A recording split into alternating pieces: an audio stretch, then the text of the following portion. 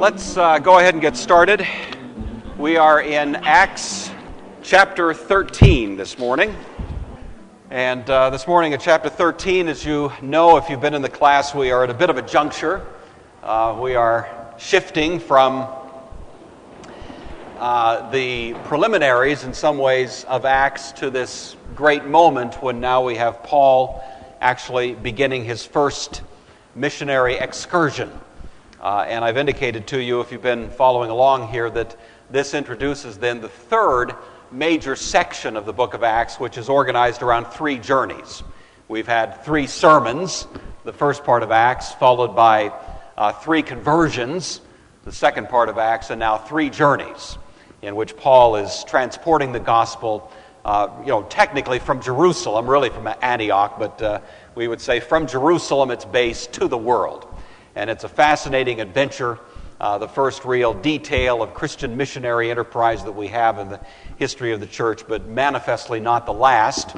And Paul becomes the great paradigm of a great missionary scholar who goes out and courageously carries the gospel around the ancient world. So we're right at the beginning, the threshold of that conversation, and that, of course, is chapter 13. Chapter 13 actually gives us two of the stops that Paul makes. The first of them in the island of Cyprus, and then he goes north from Cyprus up into what's southern Turkey to a town called Antioch of Pisidia, not to be confused with Antioch of Cilicia, which is where he's taken his home base to start this venture. We won't look at the second of those visits this morning, but only the first of them. So we have a rather shorter text. It's actually verses 1 through 12 of Acts chapter 13. Then next week we have a huge bite, because I'd like to take the rest of it and get that all behind us next week. So that'll be, as you can tell if you're looking at it, quite a bit of material to cover, but I think we can do it. We'll just have to move rather rapidly. So this morning we can be somewhat more leisurely, only 12 verses. We should be able to cover that. Let's take a look at it then. We're at chapter 13, verse 1. This is page 131 if you're using the Pew Bible, and I don't know what page it is if you're using your own, but you'll find your way there. And let's read this text then. Now in the church at Antioch there were prophets and teachers: Barnabas, Simeon, who was called Niger, Lucius of Cyrene, Manaen, a member of the court of Herod the ruler, and Saul. While they were worshiping the Lord and fasting, the Holy Spirit said, "Set apart for me Barnabas and Saul for the work to which I have called them." And after fasting and praying, they laid their hands on them and sent them off. So being sent out by the Holy Spirit, they went down to Seleucia, and from there they sailed to Cyprus. When they arrived at Salamis, they proclaimed the word of God in the synagogues of the Jews. They had also John assisting them. When they had gone through the whole island as far as Paphos, they met a certain magician, a Jewish false prophet named Bar-Jesus. He was with the proconsul, Sergius Paulus, an intelligent man, who summoned Barnabas and Saul and wanted to hear the word of God. But the magician, Elymas, for that is the translation of his name, opposed them and tried to turn the proconsul away from the faith. But Saul, also known as Paul, filled with the Holy Spirit, looked intently at him and said, "You son of the devil, you enemy of all righteousness, full of all deceit and villainy, will you not stop making crooked the straight paths of the Lord? And now listen, the hand of the Lord is against you, and you will be blind for a while, unable to see the sun."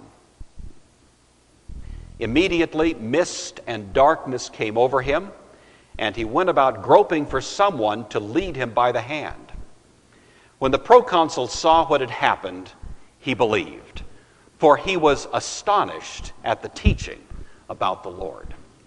So that's our text of the morning. Let's ask God's blessing on our consideration of it. Father, we are grateful that you give us now in the pages of this text, this first introduction to the gospel going to the world through your great emissary, the Apostle Paul. And we pray that we might live this story with him, that we would learn those things that would make us your missionaries as well, who sense your presence and confidence by virtue of your Spirit would in a like way carry the gospel to those with whom you bring us in contact. We give you thanks for it. We ask your blessing on our reflection on this text now in the name of Christ. Amen. All right, back at chapter 13, verse 1. Now in the church at Antioch there were prophets and teachers.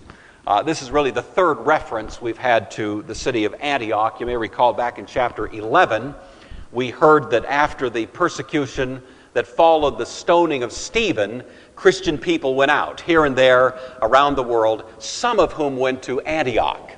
And it was in Antioch, we understand, that they began to preach the gospel, not restricting the scope of their audience simply to Jewish people, but apparently, again, preaching across the great divide to people who were Gentile.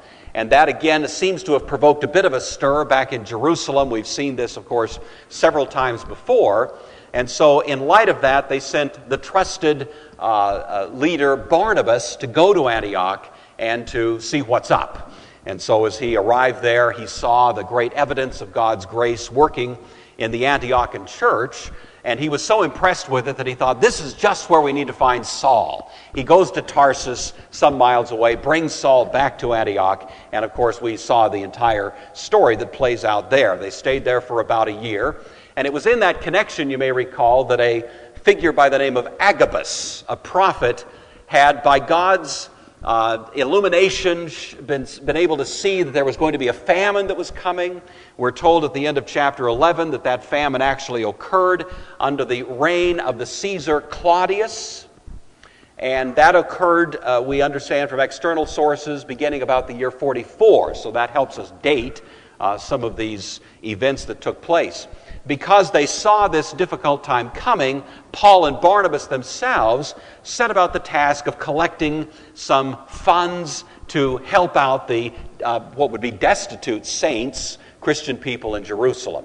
And that became the underpinnings of what was called the famine visit that took place somewhat later. Then Antioch plays again in the story toward the end of chapter 12. If you want to glance at that, verse 24 of chapter 12, after Herod Agrippa I has died, you'll remember that last time we were together, the word of the Lord, however, continued to advance and gained adherents. Then after completing their mission, that is a mission of collecting these funds, Barnabas and Saul returned to Jerusalem, bringing with them John Mark, or John whose other name was Mark. So Paul and Barnabas now come to Jerusalem. This seems to be still the year 44, probably shortly after Herod has died. This is called the famine visit. It's presumably the visit that Paul refers to in the book of Galatians, which I'm assuming some of you have looked at, and it kind of parallels the text here.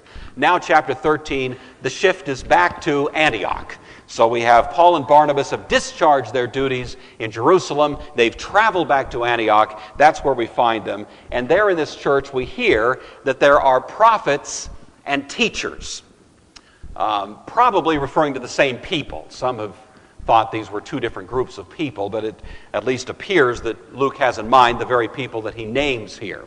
Prophets, presumably in the narrow sense, that is not simply preachers, but people who at this time in history were supernaturally anointed to have insight that they would not ordinarily have. That is supernatural insight, particularly about the future. And so that seems to be the sense of the word prophet here. We've discussed whether that continues to be an abiding office in the church. I won't deal with that again. But they are not only called prophets, but also teachers.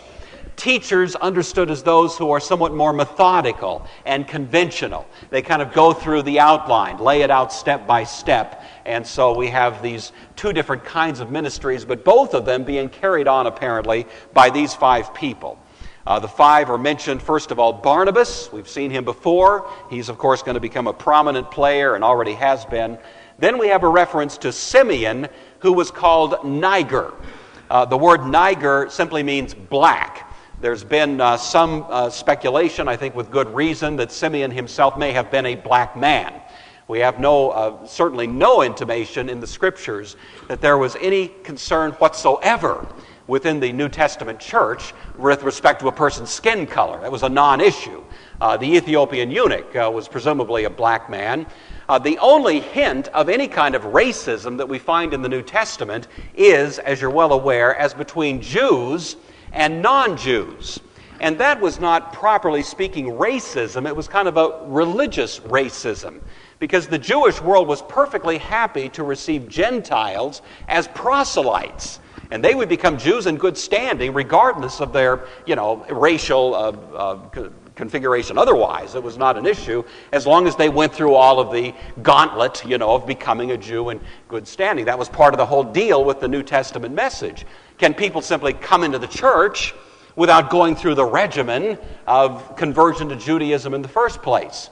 Apparently so. That's certainly the message of the book of Acts. There's no concern about skin color, ethnic origins, all of those kinds of things. It's really not even an issue. And I mention that because you may be aware that there have always been through history, and we've seen it in recent history, those who have attempted to construct a kind of racism out of the Bible, and particularly, I think you're familiar with those who've tried to argue that there's some sort of superiority to the white race, and they'll base it on certain obtuse views of certain texts in the Old Testament. Without going any deeper into that, it is hogwash. It's ridiculous. You can't even begin to make such an argument. And if anything, the New Testament knocks itself out to prevent us from, constructing such a bizarre thing. So, just for whatever it's worth, let's get that on the record. And Simeon, in any event, may have been a black man, whether he was or not. Certainly, there was no concern about skin color in the New Testament church. The next one that's mentioned here is Lucius of Cyrene. Correct pronunciation, Cyrene.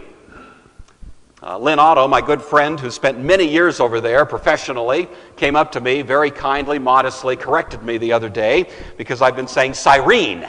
And so I want to acknowledge Lynn's correction there. It is Cyrene, and that's exactly the way it's shown in the pronunciation of the text, so I should have seen that. Anyway, Lucius of Cyrene, which is down in Africa. Manian, a member of the court of Herod the ruler. So Manian is a member of the political authority here in some sense. He's with Herod.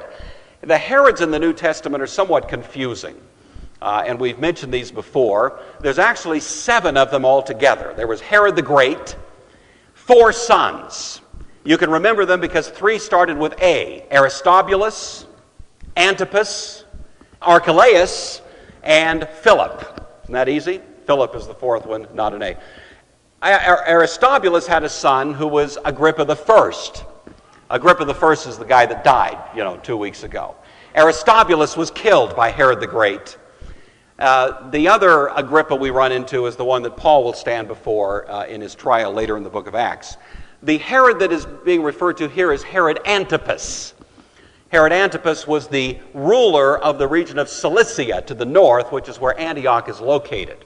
And so Manian here, who's referred to, was some kind of official in Herod's court. What this tells us is that the Christian faith draws from all of the social spectrum.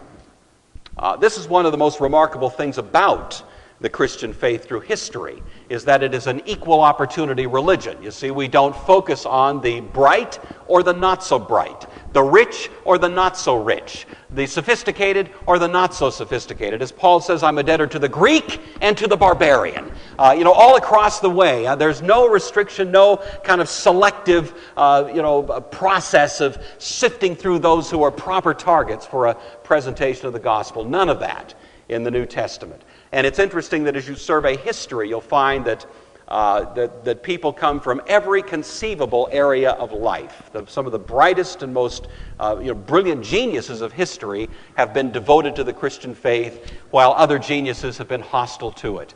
And at the other end of the intellectual spectrum, or the socioeconomic spectrum, or the political spectrum, or whatever spectrum you want to talk about, you'll find the same thing. That people from all across these various spectra will come to the faith.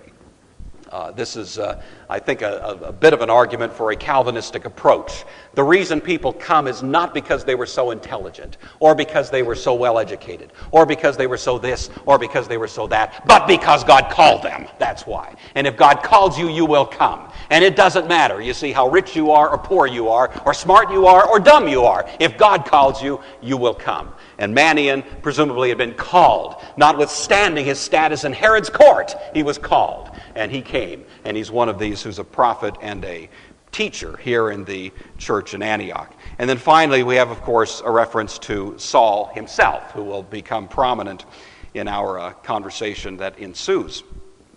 While they were worshiping the Lord and fasting, the Holy Spirit said, "Set apart for me Barnabas and Saul for the work to which I have called them." The people of God here in Antioch are fasting and praying.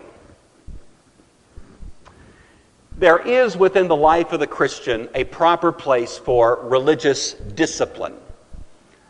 In the Old Testament, the discipline was more or less imposed.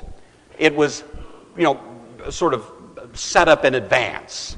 There were fast days. And so on, that kind of thing. In the New Testament, vastly more flexibility is allowed. We don't have fast days as such within the New Testament religious calendar. We don't even have a religious calendar to speak of as such. It was really left more or less to the thought of the church itself to begin to construct in a much more fluid kind of way those observances that we would incorporate. Certainly personally the same thing is true, but it is presupposed and assumed that Christian people will have a religious discipline, a time of prayer. You see, a time of celebration, a time of, as it were, bereaving the soul, a time of fasting, a time of feasting. That all of these things are part of the proper sort of rhythm of the life of Christian devotion.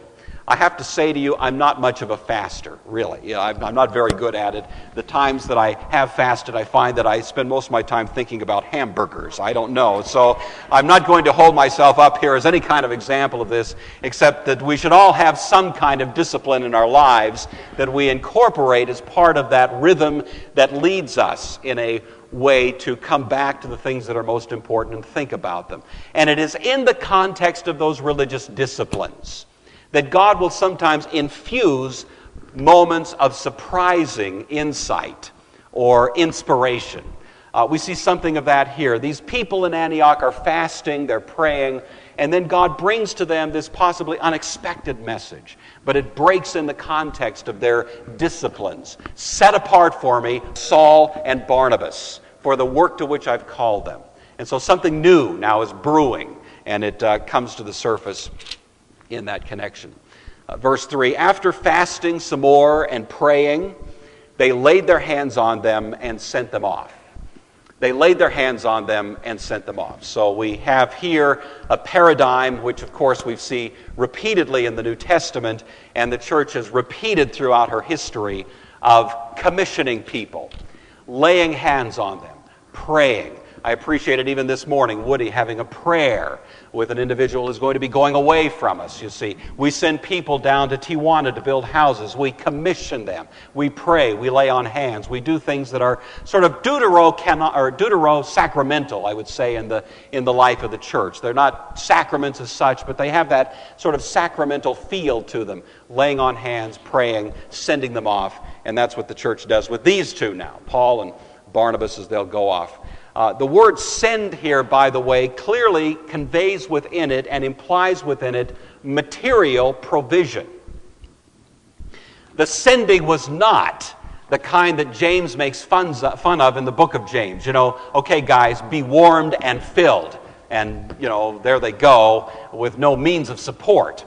The sense of sending here certainly had within it the idea of material, financial provision for the needs that they would have. They were not being sent off without the wherewithal, materially, to do the project that they had been called to do. That's part of what it is to be a Christian person in the kingdom. Some people send, some people are sent. We all have the role to play. And the sending has, at least in part, that material aspect to it. I feel fairly comfortable talking about that because, you see, I'm a lay person. I'm just one of you, If you're ordained, I have to say, I think there's a little bit of shyness about that because everybody knows that this is how the ordained people get their living, is by offerings and stuff. And so it makes it a little bit, it feels a little bit uncomfortable then to start talking too much about money because the cynic in the group can say, well, he's just wanting to, raise his salary. We say, that's not my concern here. So I can say, folks, we need to give. We need to give offerings generously. Now, I'm happy to report we do that. We are a generous church, and we do lots of wonderful things. So at this point, I'm not really beating up on any of us, but saying, let's keep doing it. Let's keep sending out the Pauls and the Barnabas among us, and let's send them around the world with ample material support to do the things that we know God has called us all to do. There is a proper place for those who put the money in the box to get the job done, just as there's a proper place for the folks who go and use that material resource to do whatever God has called them to. So Paul and Barnabas have the benefit of this church supporting them, and off they go. Verse 4, so being sent out by the Holy Spirit, they went down to Seleucia, and from there they sailed to Cyprus. If you have a Bible that you spend a fair amount of money for, you've got some nice color maps that you might want to find. And I'm sure you'll have one that'll show the missionary journeys of Paul. And you might just want to take a glance at it. The rest of us, I'm happy to report to you that even if you're using the Pew Bible, there's a kind of low-tech map that's back on page 117. So if you've got it, it's just this little half-page deal there. And you might want to glance back at that. So keep your finger at chapter 13, but just flip back to page 117, and you'll notice this little map, and we'll be referring to it from time to time as we go along. If you look over at the right-hand edge, you'll see there's the city of Antioch. This is Antioch of Cilicia, which is a Roman province. It's right on the Bay of Isis. That's the Mediterranean, that little bay that sticks up there, and Antioch is just to the south and east then of the Mediterranean. Tarsus is not shown, but it's just around the other side of the bay. The trip that Paul made was down what's called the Orontes River, which is about 15 miles from Antioch to Seleucia, which is right on the coast. That's a navigable river, and so Paul and Barnabas probably just got on a boat, you see, and they rode down the length of that river right to the port at Seleucia. Seleucia was named for Seleucus. Seleucus was one of the 4 generals under Alexander the Great. And so Seleucus on the north in Syria and Asia, Ptolemy on the south took Egypt. Those names show up repeatedly as locations and places. Also, Antiochus was of the Seleucid dynasty, and so the name Antioch is actually from the name Antiochus. So both Seleucia and Antioch come from that history of generals under Alexander the Great. So anyway, Paul goes down to Seleucia, a seaport town, catches a boat, he and Barnabas, from there to Cyprus. If you look at the map, Cyprus, of course, is kind of southwest, going down in the Mediterranean to that island there off the coast. Probably about, 80 miles or so, I think, something like that. So they reach Cyprus and are going to traverse the length of it. The first location that they come to is called Salamis. It's on the eastern border there, and what we hear is that they proclaim the word of God in the synagogues of the Jews. It was Paul's custom, as you know, to always go first of all to the Jewish community. He said repeatedly in his ministry that the gospel was first for the Jews. He would always prefer that. He would always go first to the Jewish community. He was a Jew, of course. And so this should be coming to people with whom he was most familiar and with whom he would have the easiest time communicating. But much more deep than that, Paul was going to the Jewish people because they were God's ready-made missionaries. They had been steeped in the expectancy that Messiah would come. Their entire tradition and history had prepared them to have the least learning curve when Messiah did come. And so Paul's hope was that he could go first of all to them and that they would readily recognize that Jesus was the Messiah, and that now this cataclysmic event had occurred, and that now was the time, you see, for them to set about the task of taking this gospel to the world. And Paul knew that he'd have a much easier time with these people getting it than he would with Gentiles. And so he went first of all to them, hoping, of course, to rally among them others who would, as he was, take the gospel beyond them to the rest of the world. As it turned out, many Jewish people were converted. Certainly, the initial population of the church was largely Jewish. So this was a successful strategy on Paul's part.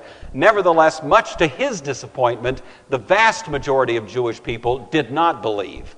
It was a remnant, as Paul calls it, a tiny minority that actually would embrace this message, but most of them were hostile to it. And when Paul met with that intractable hostility, he would then eventually finally say, "I've had it with you, I'm turning to the Gentiles." He makes that kind of statement several times in the book of Acts. The book of Acts virtually ends with that statement. I'm turning to the Gentiles. But he'd always go first to the Jews, and so this is a standard strategy that we see him pursuing at this point. So he goes to the Jewish people, he goes and preaches the gospel to them, and we don't know what the reception was at that point. Luke doesn't tell us.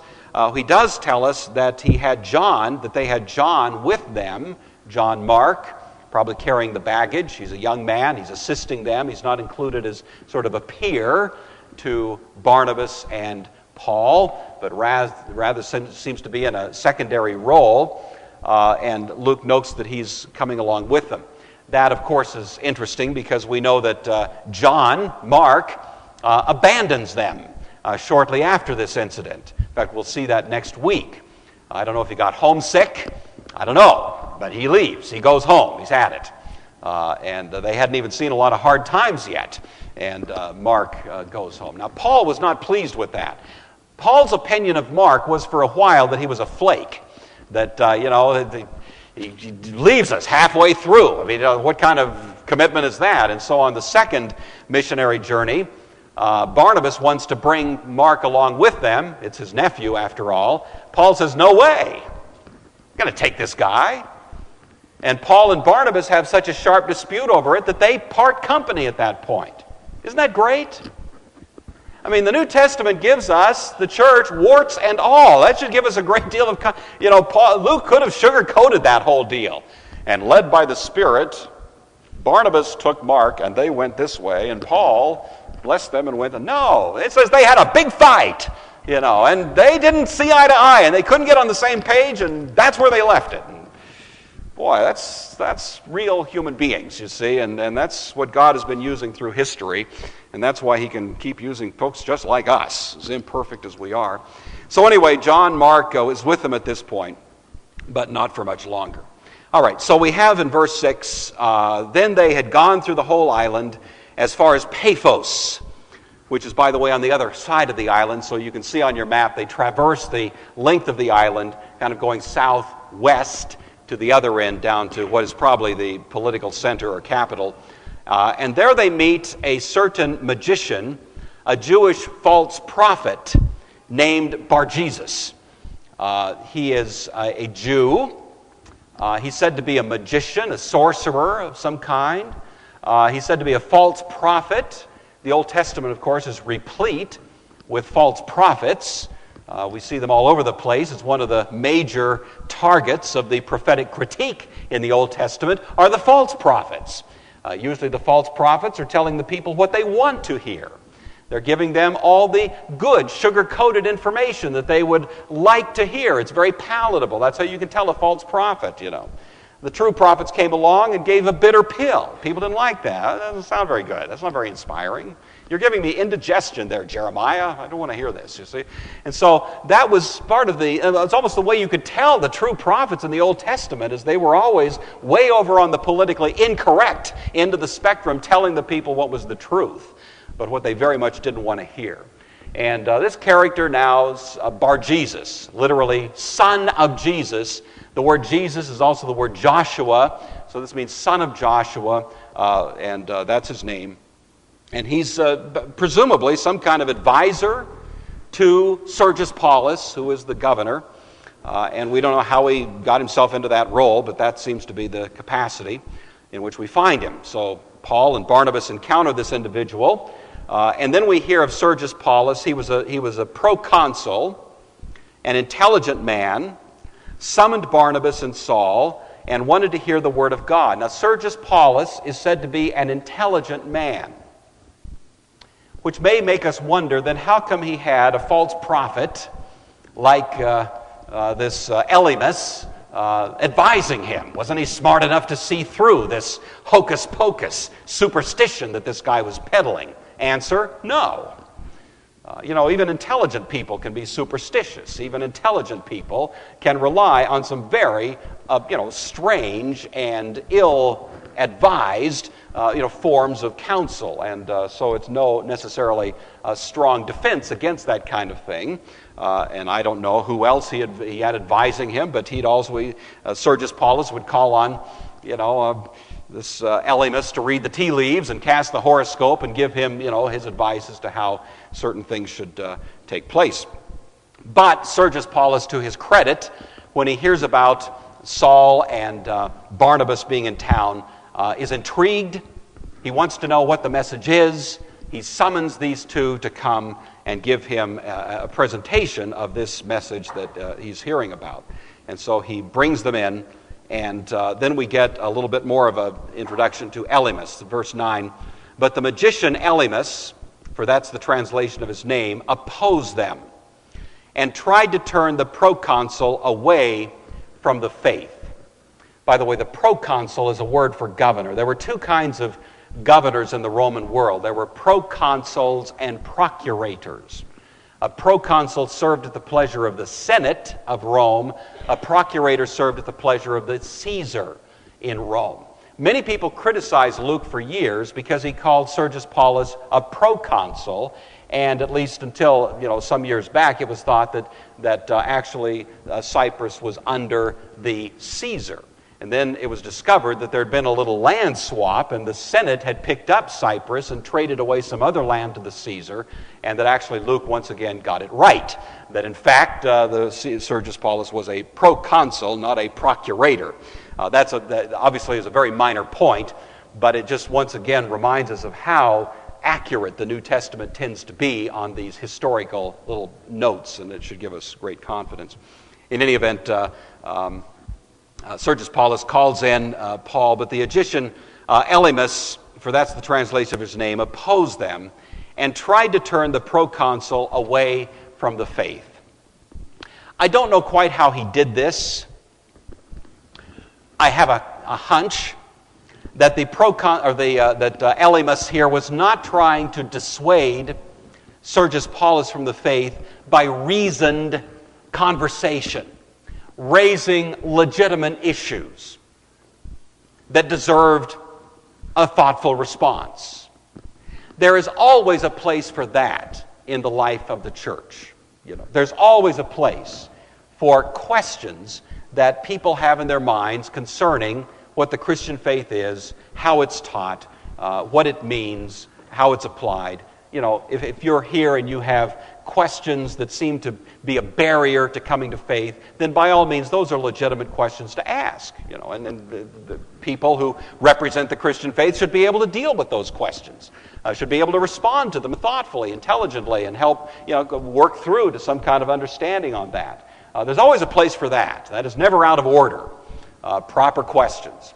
On the other hand, I think what this fellow Elymas was doing was not so much a proper questioning, but more the kind of scoffing, mocking, jeering, sort of guffaws. You can hear it in the background. Paul is trying to present the gospel. You keep hearing this kind of noise off in the corner. Yeah, you can just hear the rolling his eyes. Oh, give me a break. You got sort of this sarcastic attitude that really isn't meeting the content of the gospel whatsoever, but is just trying to create an atmosphere of distraction.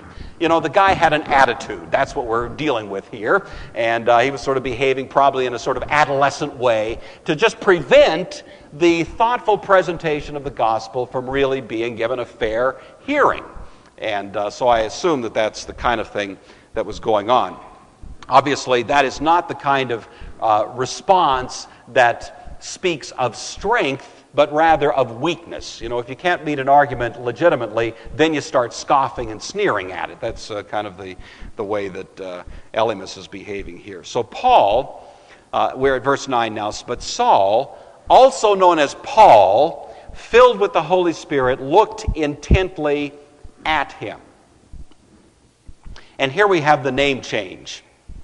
I've heard people say that God changed Saul's name to Paul, and they think of it kind of like God changed the name of Jacob to Israel. And Jesus said to Simon, I call you Peter. Sometimes God does that in dramatic ways. He changes a person's name. And I think, at least occasionally, folks have thought that about Saul becoming Paul. Probably not the case. This is probably something that Paul himself did for tactical reasons. His Hebrew name was Shaul. It was a much less common name in the Greek-speaking world.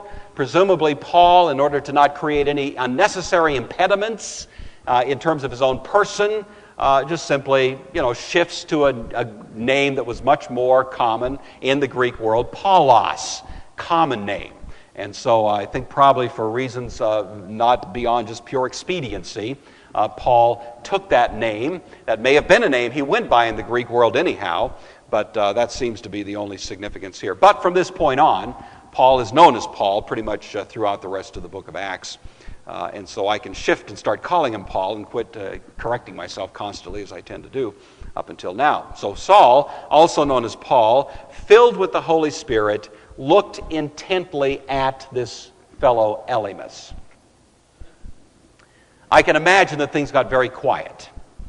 The word that's used here suggests staring at him or gazing at him, not saying a word, putting him under his scrutiny. So I imagine that Elymas himself probably grew quiet, because now all of a sudden he'd become the center of the focus.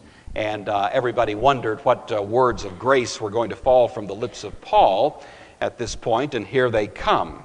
He said, you son of the devil, you enemy of all righteousness, full of deceit and villainy, will you not stop making crooked the straight paths of the Lord? So anything that Paul lost in diplomacy here, he made up for in clarity in terms of what he was trying to communicate. You son of the devil. You son of the devil. Paul had seen deeply, I suppose, maybe even supernaturally, had seen into this guy's soul and knew that he was dealing with the darkness of wicked resistance to God's grace. Here was a Jewish man. Here was a man who should have been leading the charge to advance the cause of Christ, who was doing all he could to resist it. And Paul doesn't hesitate to use the most forceful kind of epithet to call him on that right at that moment. It does give an occasion, I guess, to comment on this whole use in the Bible of the notion of being the son of something or the father, having someone as your father. We obviously tend to take that as referring to origins, biological origins, or family connection, family issues. My father, you see, is William M. Gore. He's an individual. When I think of my origins, I go back to him and to my wonderful mother. So that's what we think of. But in the Bible, those terms are actually, that is being the father or the son, are actually used more substantively in a different sense, not so much to describe origins, but to describe character. So if you are similar to something in character, then you might be said to be the son of that thing or the son of that person. On one occasion, John the Apostle was with Jesus, and they were being given some grief by some Samaritans. And John said, hey, Jesus, why don't you call down fire on these people and turn them into a bunch of grease spots the way Elijah did in the Old Testament? The beloved disciple, John. And Jesus turns to him and says, John, you are Boanerges. You're a son of thunder. Not meaning that John's origins were in a thunderstorm. Not meaning that a thundercloud had popped him out one day, and that's where that was obviously not the sense of it, but rather that John was in character bombastic, violent, so that he could be called the son of thunder, you see. On one occasion, Jesus has a conflict with the Pharisees. The Pharisees are raising questions about Jesus' paternity. Seems to be an issue he dealt with. They said, "We're not illegitimate." Exactly what they said to him. "We have Abraham as our father. We don't know who your father is." Even the rumors about the virgin birth already coming back in a kind of slanderous way here. But we have Abraham as our father. Jesus says, you are of your father, who? The devil. Why? Not because the devil had given birth to them. He doesn't mean something like that. He simply means that they were liars. Their character reflected the character of Satan, who was a liar from the beginning. And because of that, they felt they were more reflective of the character of Satan than the character of Abraham, who rejoiced to see the coming of Christ. And that's a kind of a common idea. In the New Testament, Paul says in Romans chapter 8, "As many as are led by the Spirit of God, these are the sons of God." That there's something of being obedient to God that qualifies one to call God his Father and to be properly called the sons or daughters of God. The reason I mention that is because you may be aware that that point has become extraordinarily fuzzy in recent decades in the thought of the church. Back in the 19th century, there was the advent of a movement that had its roots in Hegel, George Hegel, and it touched many academic disciplines, one of which was Christianity, and it was the birth really of what we call theological liberalism. And there were many names in the 19th century that sort of got excited about it, Schleiermacher and Ritschl and Harnack and others, and there was a whole movement to try to redefine Christianity along Hegelian philosophical lines, and the effect of it was what we call liberalism. It tended to humanize God, deify man, naturalize religious thought generally. And one of the things it tended to do was to remove any idea that there's any difference between those who belong to God and those who don't. And Harnack himself said, the fundamental tenet of the Christian faith is the universal fatherhood of God and the universal brotherhood of man. That was one of his chief tenets, that everybody can call God his or her father, that everybody can regard everybody else as brothers and sisters in this one worldwide family, and that there's really no differences among us. That was kind of the idea. I just want to report to you that's not the biblical outlook. You see, in the biblical worldview, it's a little bit of a different thing. Some people are of God, and some people are children of the devil. Elymas being one of them at this point, And as hard as that is for us to take, because it kind of jars us, nevertheless, I think if we're going to be, have any biblical integrity, we have to take that point seriously. That was kind of the tenor of what Jesus was saying to the Pharisees. You are of your father the devil, because you look more like him than like Abraham, let alone God the Father. And, to recognize that, I think, would be healthy. Now, that may sound like a war cry. It isn't. It's just to realize that as Christian people, there is a missionary and a mission field. And we need to be about the business of recognizing that and carrying the gospel to the world and realizing that not everybody can rightly call God their Father. That something of a Christian conversion and obedience to God's call on our lives is built into the legitimacy of making such a claim. And so anyway, at this point, Paul sort of lowers the boom here.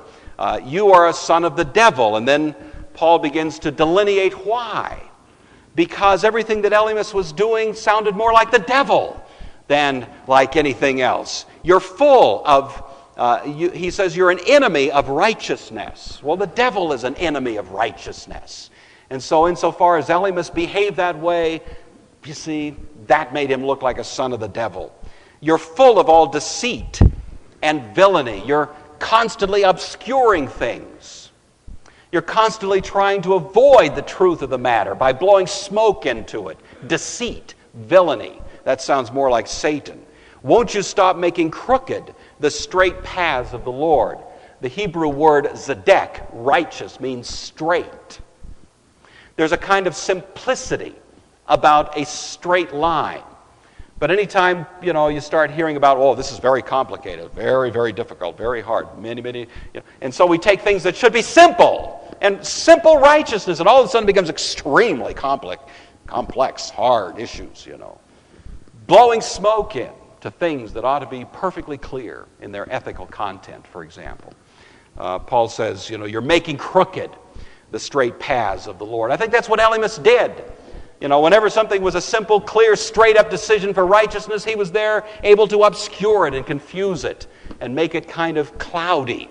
And so Paul says, you like life in the clouds? You're going to have a little bit of it. And he looks at him and says, now listen, the Lord is against you and you will be blind for a while. You're going to live in the kind of obscurity that you've been dishing out to others. You're going to have your head in the fog here for a while, but maybe it'll help you begin to see life in a more clear, distinct way. We don't know what happened to Elymas. It seems that this judgment had a little bit of grace in it. Typically, in Acts, for example, judgments could be a lot more harsh. Ananias and Sapphira didn't simply grope in the fog for a while; they were dead. Herod was dead. Elymas could have been dead. But he isn't. Paul says, you're going to grope in the darkness for a while.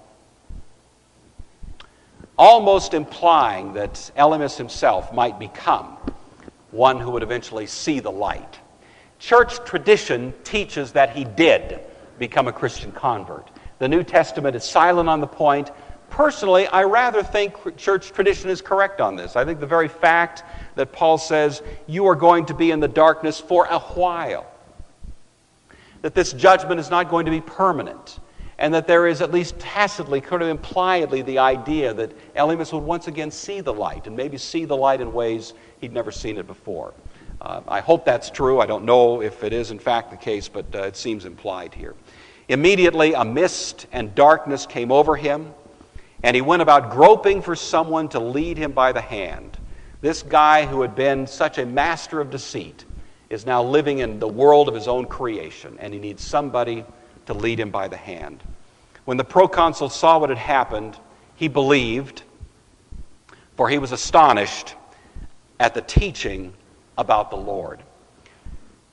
It was not the miracle that converted Sergius Paulus. It was the astonishment at the teaching of the Lord that converted him. The miracle certainly confirmed him in his faith. Miracles do that. If you have faith, a miracle will deepen your faith. If you have no faith, a miracle will simply harden you in your disbelief. That's why, Romans chapter 9 talks about God hardened Pharaoh's heart. How did he do that? By giving him so many reasons to believe, and yet his heart remained unchanged. And his hard heart simply became harder and harder in the face of every compelling miracle that God dished out to him. Sergius Paulus came to faith. He came to faith because of the preaching of the Word. The Word is the power of God unto salvation to everyone who believes. The miracle certainly confirmed him in that faith. Let's have a word of prayer and we'll be dismissed. Father, we're grateful for your grace among us this morning. We thank you for the testimony of the apostle, for the great conversion that took place on this occasion, and for the further drama that unfolds as we follow his career.